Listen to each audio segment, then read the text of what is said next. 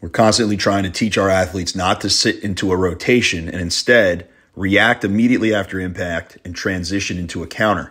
This is a two-go call drill where the offensive player starts in a half clamp. On the whistle, the offensive player lifts his left hand to present his plunger. The defensive player on the first whistle loses the clamp by applying pressure to the right hand of his opponent, and then on the second whistle goes into a transitional shovel counter. This teaches guys to read the impact quickly and counter.